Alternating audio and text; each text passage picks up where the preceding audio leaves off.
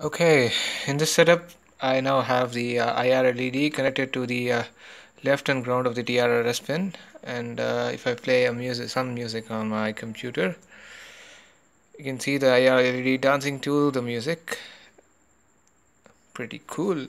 And in this setup, I also have the this IR transmitter receiver module, which is connected to the powered by the Arduino, and the output of which I'm giving it to a small headphone speaker.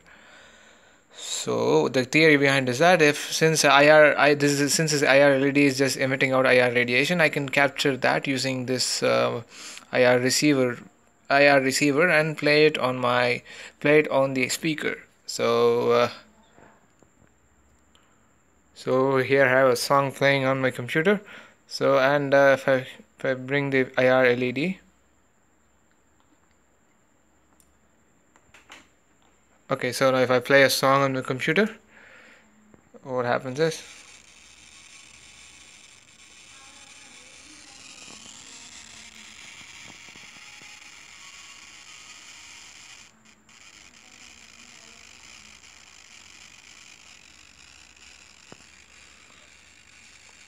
now this playing of the song happens even and even if I move around the vicinity of this IR LED, but if I move beyond the range of this IR LED's range, so the song just stops playing. Look, the range of it, I'm able to get it up to this range and receive something out of it.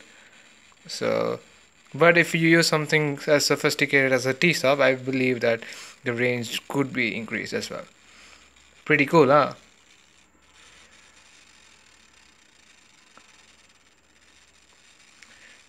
And also, if you, and also the by decreasing and increasing the volume on my computer, the brightness value of the IR LED can be adjusted as well. Bye bye.